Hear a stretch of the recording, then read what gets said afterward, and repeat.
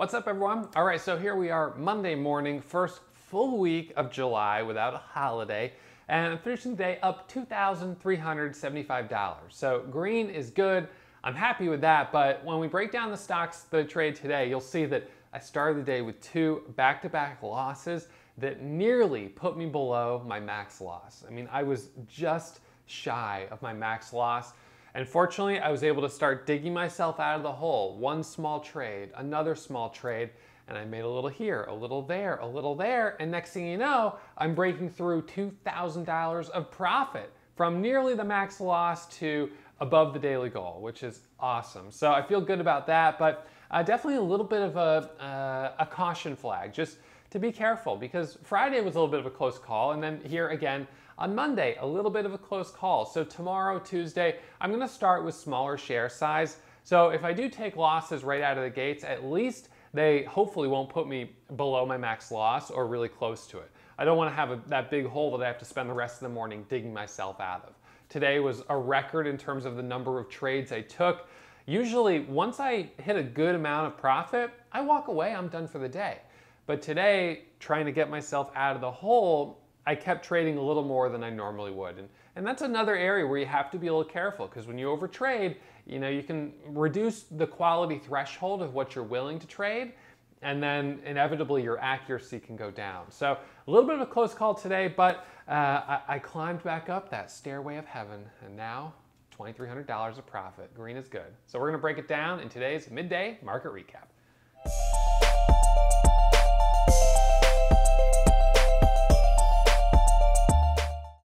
What's up, everyone? All right, so we're gonna go over the trades from this morning, finishing the day up $2,375.52.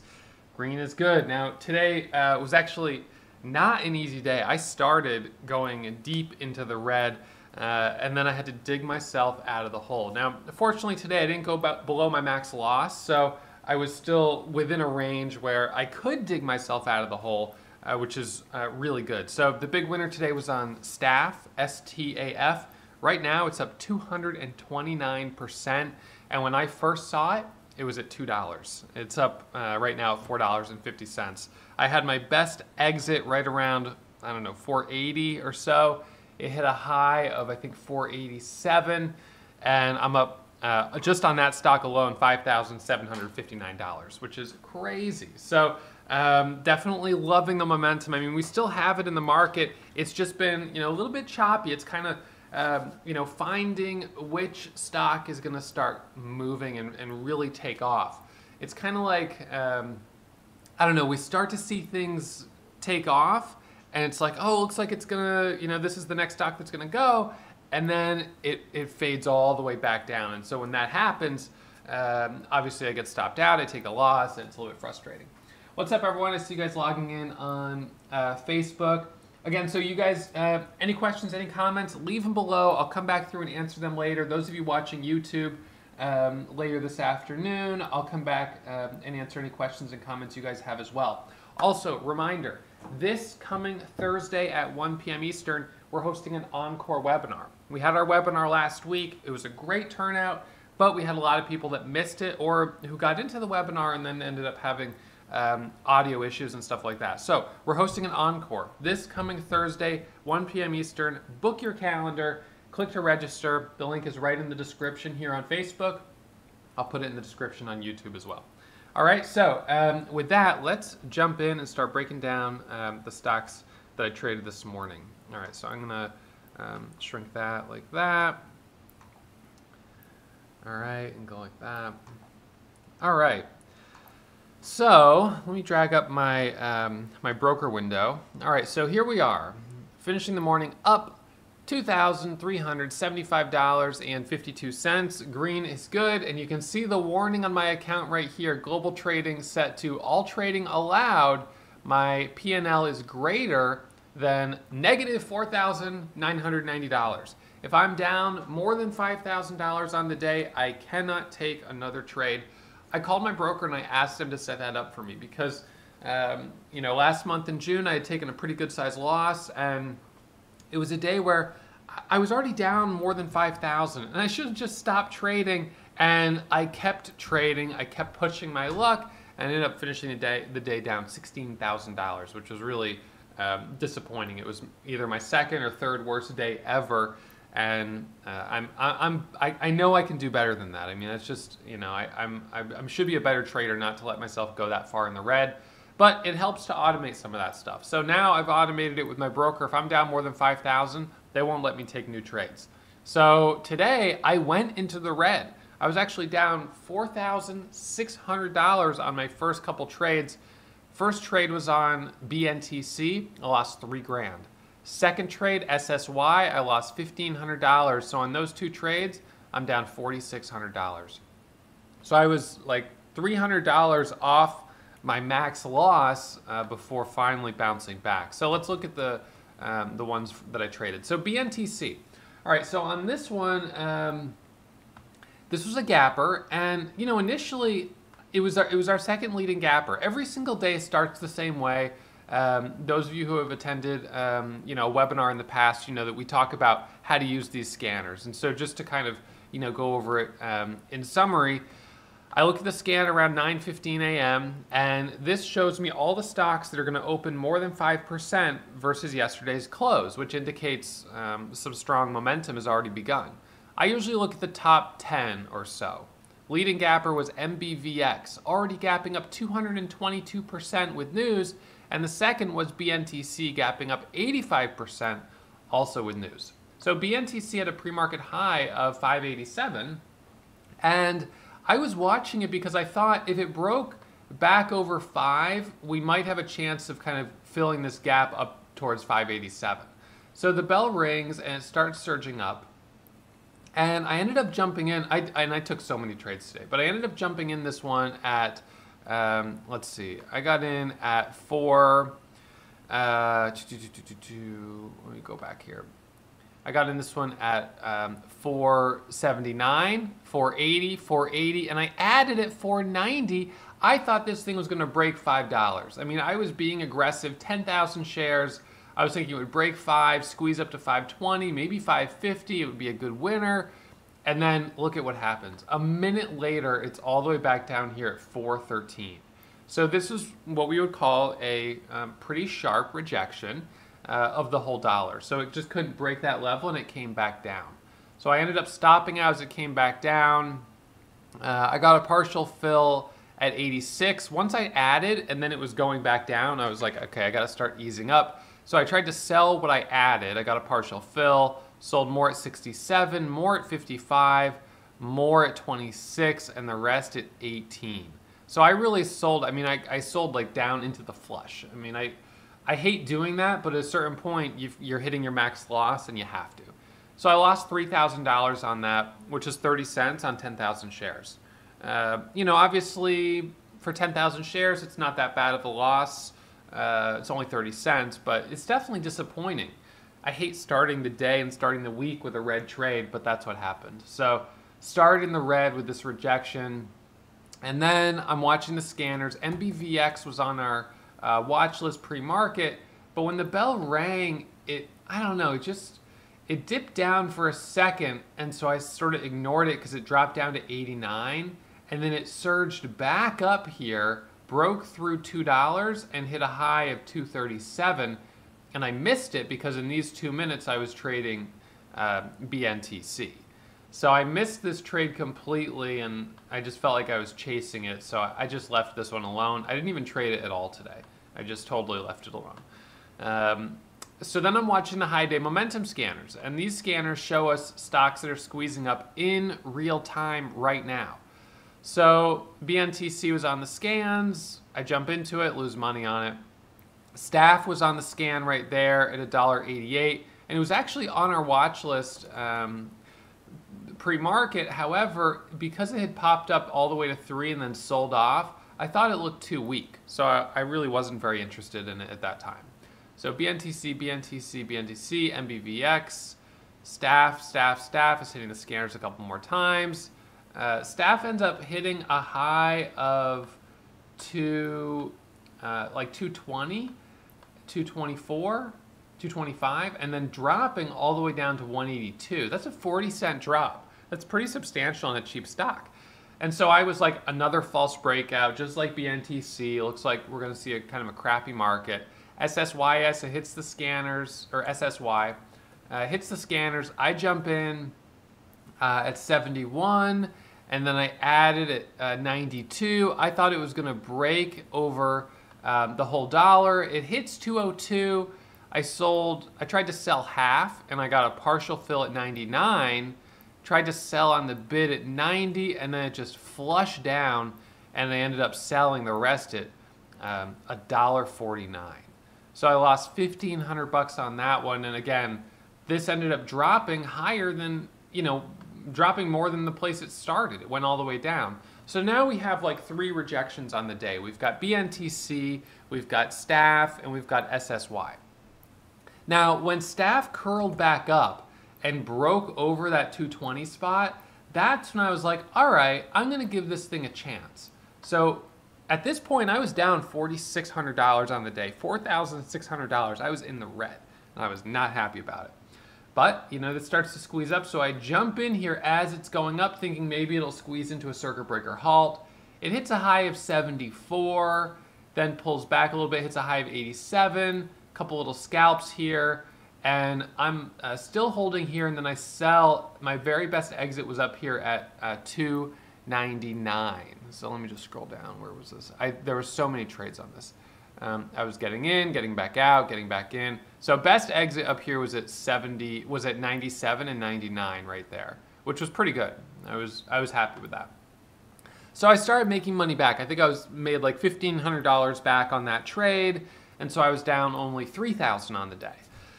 And then we see a couple little opportunities, a couple other stocks hit the scanners, XTLB. This was actually called out in the chat room, which is good. Sometimes traders in the chat room will see stuff that I don't see, or will see stuff that our scanners don't catch. So I jumped into this one. It pops up from about 220 up to 260. Again, the first move sort of gets rejected, and then it curls back up. So that's really the thing to look for right now, is let it pop up, pull back, and then if it goes above this level, that's the spot I'm interested. So I got in as it surged back up here. TGC, similar. This one I jumped in. It first popped up to $1.12.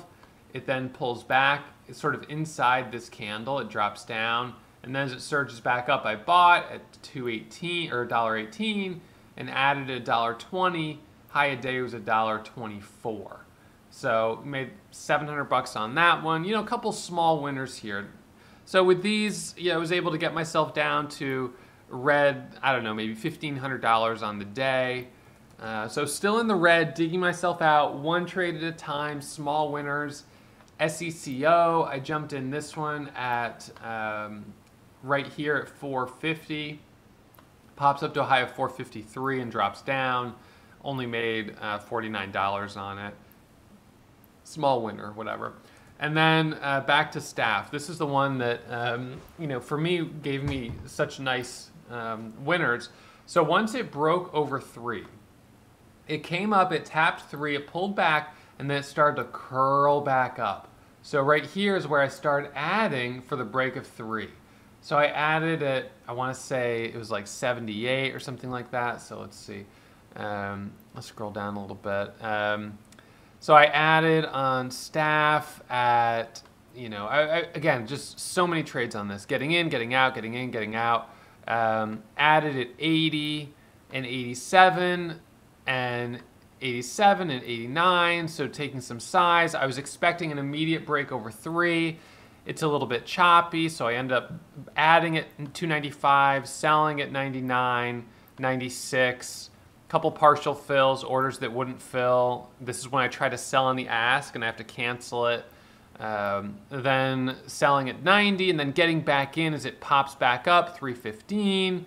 So this was sort of just scalping, getting in around this area for the test of 3, adding as it's going up. We hit a high of 37. We then pull back, consolidation in here. So all of this area for me is like getting in, getting out, getting in, getting out, based on reading the time in sales, which is this window here. So when I see, a huge streak of green and lots of buyers, I often jump in as early as I can, kind of ride that momentum that you're seeing in the time and sales. You're not going to see it as much now as we're getting closer to the lunch hour, but overall, some good trades on this one. And then right in here at at $3.45, we were consolidating right here. And that's where I took my final, this was the really good trade. I got in here at $3.45 for the break over the $0.50, and boom, it popped up from $3.45 all the way up to a high of $4.80, and it had a circuit breaker halt. The sad thing is, I wasn't nearly as aggressive as I could have been, because at this time right here when I took the trade, I was still down around $800 on the day. And I had said, you know, I don't want to go back down below 1,000 in the red. So I can only risk $200 on this trade. I can't be really, really aggressive.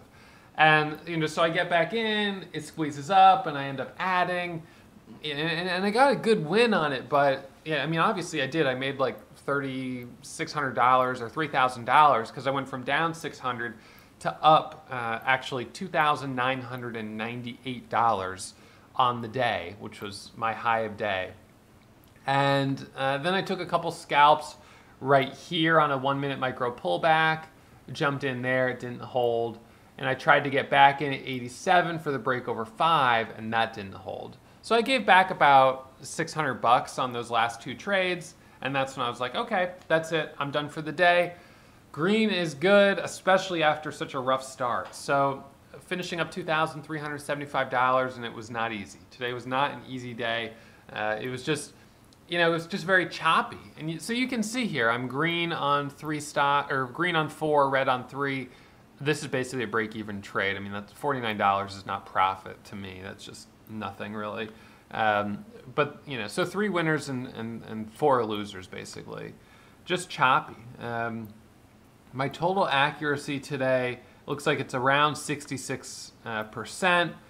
Average winner only 10 cents. Average loser 13 cents. So small wins, a couple of bigger losers, especially on that BNTC trade. So 31 cents was my biggest loser and 20 cents was my biggest winner, including scaling out, right? If I sell half at 20 cents of profit and the other half at 40 cents of profit, my total is 30 cents, right? It's the average of the two. So, you know, green is good. I'm going to be happy with that. Today was a really close call. I was only about $300 away from hitting my max loss, and, you know, having to say, I'm down $5,000 today, guys, and that's it. You know, I'll try to make it back tomorrow or later in the week, but fortunately I was able to recover off those lows, curl back up. So right now up right around 14,000 or so on the month, 328,000 on the year, you know, 665,000 in my small account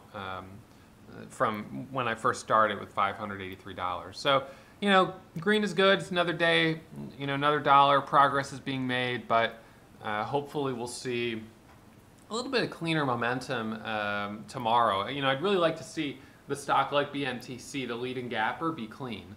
Our 2 leading gappers today, a BNTC and MBVX, neither one of them were really that easy to trade. MBVX, you know, ended up, has held up a little bit better, but you know, it also did a false breakout up here, then sold off down here, got halted going down, you know, squeezed back up, but then got halted going back down again. It just kind of choppy. So I don't know, maybe if it breaks over 250, it'll be interesting. But the volume is 14 million shares, so at this point, it's pretty crowded. So a lot of tug of war there. So I think for me, the smart thing to do is to close up shop here. You know, today was a little bit of a close call, and you know what? Friday was also a little bit of a close call for me.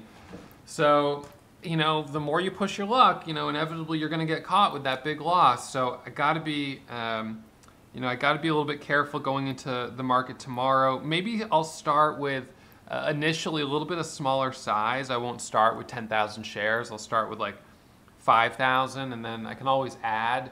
That way, if I do get caught in false breakouts on those first couple of trades, they won't be too painful.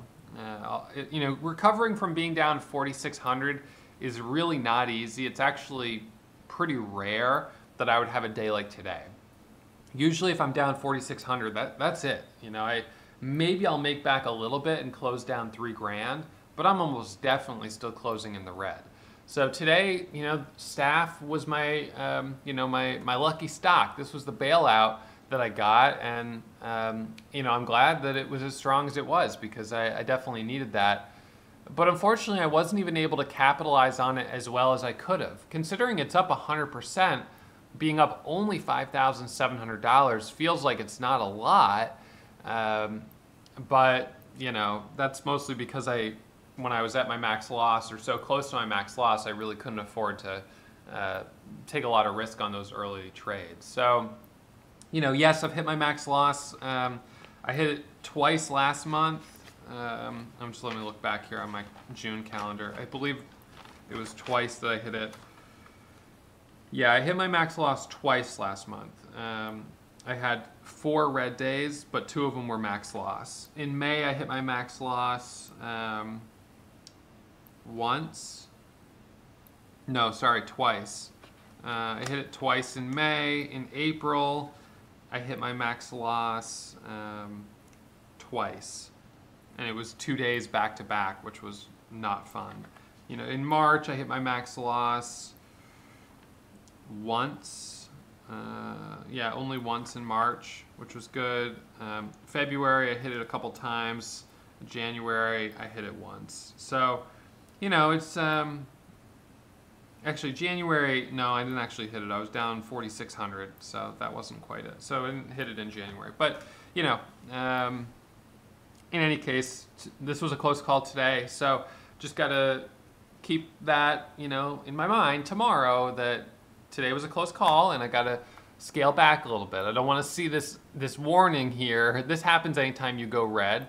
It warns you. And I actually think that on my trade on staff, on that first trade where I got in, I was actually holding, and for a moment I might have been down more than 5,000, but I was holding it, and then it curled back up. So the max loss doesn't turn on until you press the sell button. And on that one, I was able to, you know, it ended up curling back up, so I didn't end up taking the loss. It ended up being a small winner. So anyways, I'm going to set my max size tomorrow for 7,500 shares to start. And then I can always increase that if I'm feeling confident. But just try to take it a little easy tomorrow. If I can make 500 to 1,000 bucks, that's good. But we'll need to have that one stock that's really showing strength. Today it was staff, and that was about it. So a good move there, but everything else was pretty choppy. All right, so that's it for me. I hope you guys have a great afternoon. Those of you who are just getting into the community, again, study up, go through those classes, watch as many of those videos as possible. Everything that we do during the day is really, it's an example of the lessons that we teach you. So, you know, if you hear I'm trading a stock like staff, you know, by all means, I want you to, you know, look at it, because there's obviously opportunity here, but you got to decide your entries and exits based on your own understanding of the patterns. You don't ever want to just follow, whether it's me or anyone else, because that doesn't teach you to be independent, doesn't teach you to be self-sufficient. One of the things that we do that is so rare is we actually explain why we take the trades we take, so you can learn from them, right? And then you can become a better trader on your own, and then you can start throwing ideas into the chat room that are actually going to help me and some of the other traders who are profitable and are really just using the chat room for idea generation, not for exact entries or exits, right? That's the value of this community. It's idea generation. All right, so anyways, I hope you guys have a great afternoon, and we'll be back at it first thing tomorrow morning, 9:15 for our pre-market analysis. All right, I'll see you all in the morning. If you're still watching, you must have really enjoyed that video. So why not subscribe and get email alerts anytime I upload new content? Remember, when you subscribe, you become a member of the Warrior Trading family.